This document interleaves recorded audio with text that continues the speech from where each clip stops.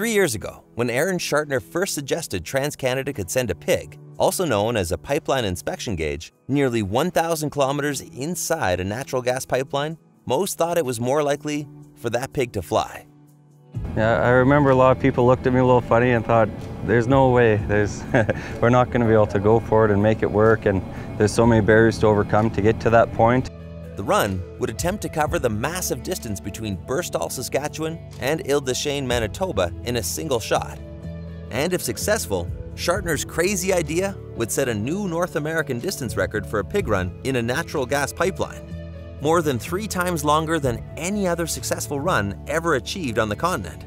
Pigs have long been used by the pipeline industry as an inspection tool, and on this project, TransCanada partnered with Baker Hughes, a GE company. A PIG, or a pipeline inspection gauge tool, what we refer to as an inline inspection tool, is a device that goes through the pipeline. It gets pushed by the product of the pipeline, the oil or the gas, and it collects data, and it has onboard computers and sensors, and it collects data on the integrity of the pipeline. At the far end of the line, the tool is then extracted, the data is downloaded, analyzed, and provided to the customer to make integrity decisions on the pipeline. However, using this tool on what could become a record-setting run comes with several engineering challenges. In a natural gas pipeline, there's more wear and tear on the components of the pig than in an oil pipeline, where the product naturally lubricates the device for a smoother ride. In addition, the team had to consider the battery life needed to keep the pig sensors going on this long journey. All of this added up to a risk that the pig could get stuck in the line, potentially causing gas outages and disruptions to the vital energy communities depend on to heat their homes and cook their meals. But the TransCanada team pushed forward, recognizing the significant safety, environmental, and customer gains a successful run could yield. As well, this record attempt could potentially save TransCanada and its customers tens of millions of dollars. This unique engineering feat would require the use of only one launcher and receiver set. These sets cost several $1,000,000 to construct, and typically a run of this length would require at least 3 to 4 sets. Another major benefit of this run would mean the vital information collected by the pig could come to the engineers at an accelerated rate. The anticipation for the outcome of this new frontier in pipeline engineering was at an all-time high.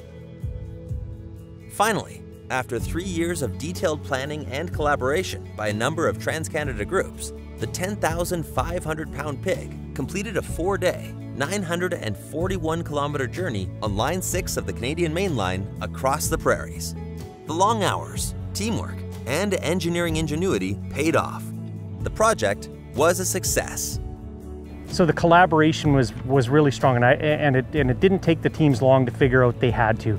So this reaches people all the way from Calgary to Winnipeg. So there's literally hundreds of people that have touched this. And just the sheer excitement and passion of this, and our strong culture of collaboration in the company just drove everybody to be part of this, right? The excitement and the journey to get here was just really, the electricity around it was remarkable. The determination of frontline workers to dream big and challenge the status quo became infectious and helped turn a pipe dream into a significant advancement for the pipeline industry. Being a part of this North American first was the crescendo of Darcy Stanik's 33-year TransCanada career. Well, we've all gotten older, and it's good to get the young guys introduced to the older guys, because they're learning something every time the older guys speak. It's a good time to listen, because they're passing off so much knowledge and information. It's once these guys leave, it's gone, right? So that's what I like to see anyhow. These young guys just to work with the old guys, and we'll pass on as much information and knowledge as we can. Those life experiences were appreciated by the younger team members. Passing that information along, that knowledge along to a group of younger technicians coming up who have that same pride of ownership, the same passion for doing the right thing, it's energizing on both ends. Right?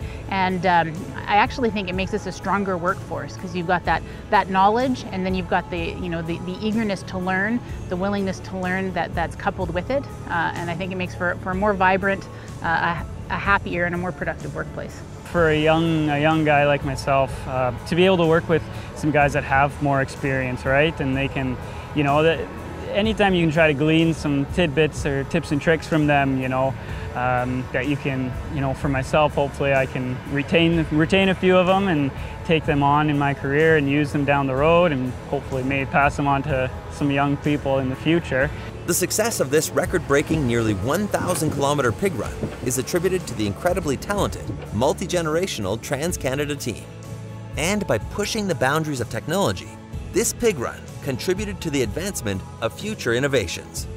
Anything with pushing the envelope is obviously pretty exciting to work on. Yeah, I think it's definitely a career highlight right now.